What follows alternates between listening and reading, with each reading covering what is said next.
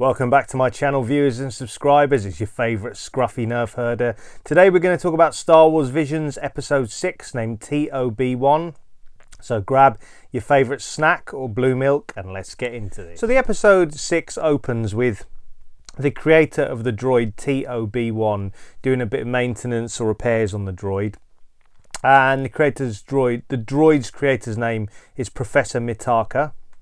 And how the feeling we get when this episode opens, when we watch this episode, is like the beginning of New Hope, when Luke is helping Uncle Owen repair droids and do sort of maintenance around the dwellings where they live.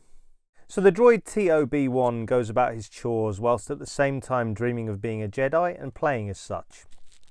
This is the feeling of the Pinocchio story, in this case a droid dreaming of a different life as a Jedi and travelling the galaxy. So the professor tells the droid about the Jedi and the Force, and the droid begins a quest to find a kyber crystal in his pursuit of becoming a Jedi.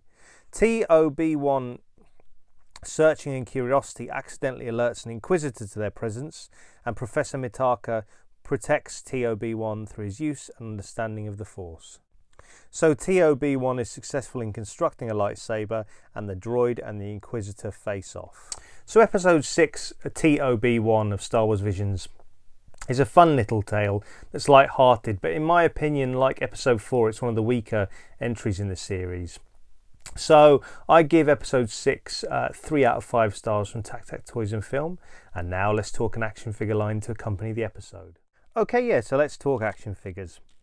So T0-B1, Professor Mitaka, the unnamed Inquisitor, and some of the small background droids who accompany T0-B1 would all make great additions to a Hasbro 6-inch Black Series action figure line. So that's my take on Episode 6 of Star Wars Visions named T0-B1. If you like this episode, please like, comment and subscribe. It all helps the channel. And until next time, enjoy those flicks and figs.